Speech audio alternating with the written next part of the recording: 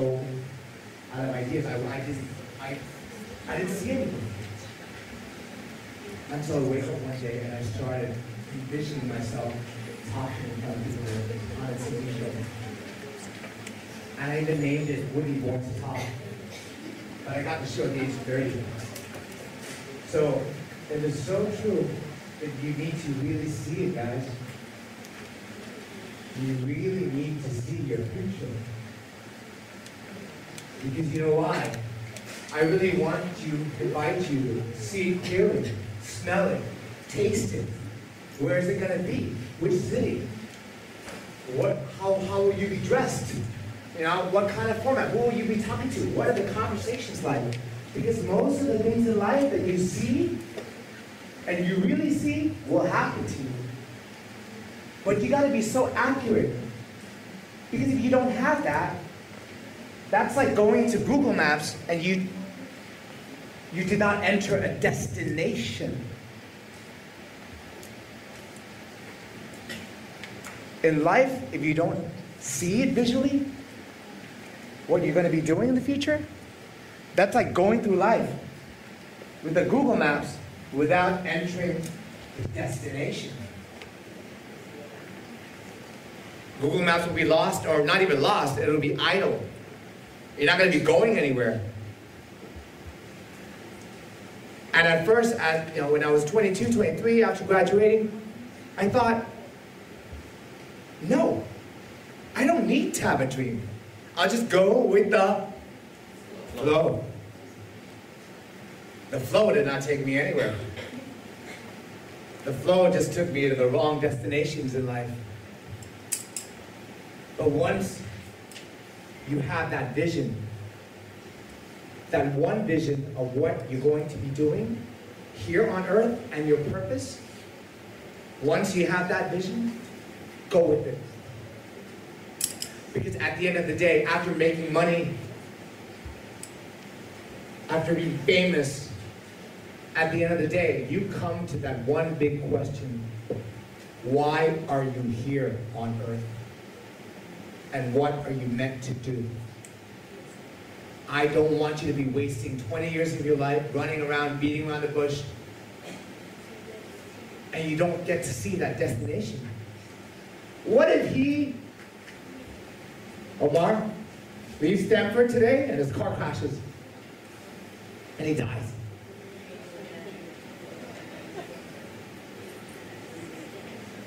What if that happens?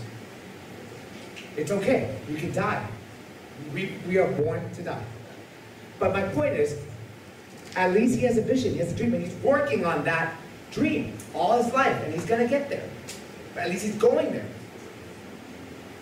Better than not knowing where you want to be or what you want to do. That's the most important thing. Now, I am going to give you the secret sauce right now on how to accomplish everything you want in life. Are you interested? Are you really interested in getting everything you want in life? I can't hear you guys. Yes. Now, pen and paper, jot this down. After you accomplish or have created that vision or goal, ask yourself, what's the one thing you will need to do? What's the one thing, and one thing only, you will need to do this year to become the president of Guinea? Let's see. What's the one thing that you need to do? Can you stand up for a moment? What's the one thing? Is there a microphone? Another microphone? Yes. Can you hand this in, please? Thank you. Let's do this exercise together. And then the rest of the class, everyone has their own dreams, okay? You can have a coffee shop, or you can become the best director, or the top talk show host, interviewing people around the world, It's okay. Write that down. What's the one thing that you need to get done this year in order for you to become the president of Guinea? Focus and determination. Excuse me? Focus and determination. That's not concrete enough. what has to happen this year? This year. How about 2019? What, the year's about to end. Yeah. What has to happen in 2019 so that in order for you to become the president of Guinea in the year 2035? One thing only. I have to change my mindset. Something greater more than the one I have right now. Okay.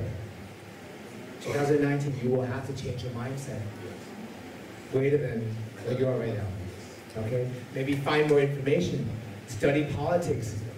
How about this? Let's change that a bit. The mindset you can change right now in this room. But you understand politics. Do you understand? Yes. Like, you fully understand the system? Not fully. No. So you will need to be educated about politics by next year. Yes. In all levels, at all levels, in all societies, all types of systems, communism, socialism, every type of system, right? By 2019. So, what needs to happen? What's the one thing that needs to happen this year so that next year you'll be educated with political science? What has to happen this year? One thing. I have to join the political science studies You have to join a political science course this year. this year. So what has to happen this month? One thing. We're going back now, guys. See, I'm tracking back. You see, what's the one thing that has to happen this month so that you will be enrolled in a political science course by this year? I don't know, maybe ask them. You have to know. You have to know. What has to happen this month so that by the end of the year you will be enrolled in a political course? I don't know if Stanford have political course. If So- they do, I will adjust my. So by this year, you need to have one answer as to where you're going to go and study political science, whether it be online. That's going to happen in October. What's the one thing that needs to happen this week so that in October, you will sign up or be enrolled in a political course? What needs to happen by I this week? have to start looking for the political course. You have to start looking for the political course by this week. What has to happen today so that by this week, you have to start looking for political courses? The answer is, I have to start today. you have to start searching today. Congratulations, you've just become the president of Guinea. Thank you. Thank you. Thank you. That's the one thing I would introduce you guys to. The concept of the one thing. So when you're lost, when you don't know where to go or how to go there, you just use this concept. The one thing. And this theory I've never shared with anybody at all. But I'm sharing with you guys because I see your faces, you know? And I can feel that you're really listening to what I'm sharing with you. So I hope that you will be able to nail it right away. What you want to get done in 10 years. And ask yourself, what's the one thing that has to happen this year so that you get to that? And then track back. What has to happen this month with the one thing, just one thing, not 10 things, one thing that has to happen this month so that you will get to that this year. And what has to happen, what's the one thing that has to happen this week so that by this month you get that? And what has to happen today, the one thing. So I'm pretty sure the one thing that's in your list right now is search. Right? Search. Making calls. Making calls. Search. Doing something. Engaging yourself. That's the one takeaway I would like you guys to take out of this room, other than, of course, sitting at lunch and staring at your food for 2 minutes before chucking it down, okay? Hey guys, my time is up. Thank you so much for such a lovely welcome, guys. Thank you. Thank you. Thank you. Thank you. Thank you so much for the inspirational session that we got today. I'm sure we learned a lot. I'm already might have a fellow Prime Minister in our classroom today. We get to know that. So that is... Guinea. Yeah. Omar. President Omar. So that is an important point for today, right? Yeah. So next, I would like to invite Dr. Andrew Scown, President of Stamford International University, and with Woody to give a token of appreciation. Yes, please. Well, Woody, in fact, I'm going to elevate you. You are now agile Woody. Because you have given us today the art of the unexpected. I've been watching people petrified that you were going to put a microphone in front of their mouth and ask them a question. You've given us the art of the unexpected. We've got today a Bachelor of Medicine, a Bachelor of Psychology, 12 months free therapy with our counsellor, a vision for the future. So thank you for that very, very, very much. We're very honoured that you actually like us and keep coming back to us, and we're very indebted to you. And I think there's a history here, because I think you have a special relationship with Ajahn Purawan. Tell us about that. Well, we used to work together on Channel 9, MCOT, MCOT. My first show, my first talk show, like a legit one, was on Channel 9. It was on Born to Talk. It was called Born to Talk on State Channel 9. And let me tell you the story, guys. I went to every network telling them I want to do a talk show at the age of 30, and it's going to be called Woody Born to Talk. And you know what everyone said? They said, you're too young. You got to be 40-something to have your own talk show. And then, no. I'm going to have it now. So I went to every single network, and they all said, no. Until I went to Channel 9. And Channel 9 just said, oh yes, let's do it. Oh yes, let's do it. So, a round of applause for Ajahn, please, for making that happen. Because, I would never be here today. Let me say one word.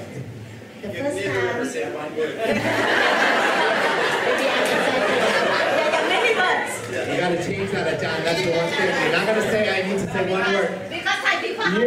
It's okay. It's Stanford, you don't need to be humble. You just stop. I'm gonna say a lot of words. Let's begin again. I said my words. I'm gonna say a lot of words. I'm going to say a lot. Yes.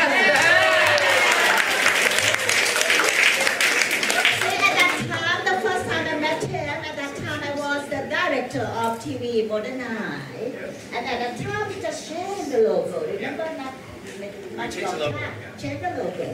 And then when I first met him, I talked to him in my office, in my room.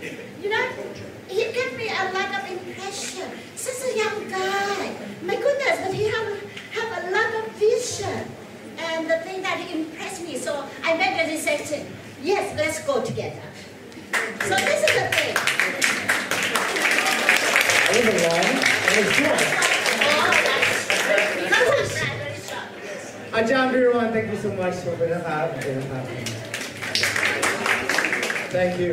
And I think that's important because it talks about relationships. And relationships are one of the success factors of our life. So we always will have our mentors. We'll always have those people who support us and encourage us. And that's what you've done with us today. So on behalf of Stanford, students, faculty, staff, let's give a big round of applause to Ajahn Woody.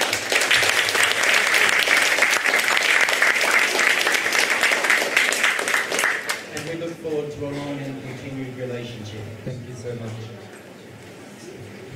So next, we have some token of appreciation that I would like everyone to present to. Very healthy too. Thank you. Very healthy.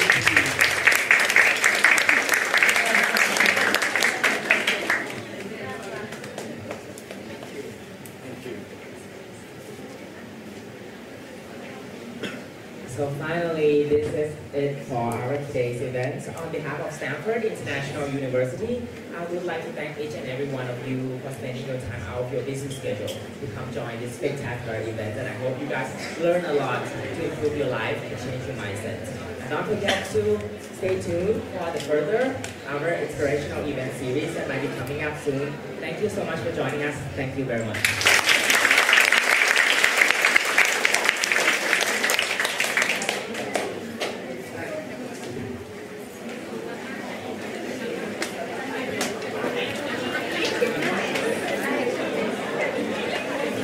Yeah.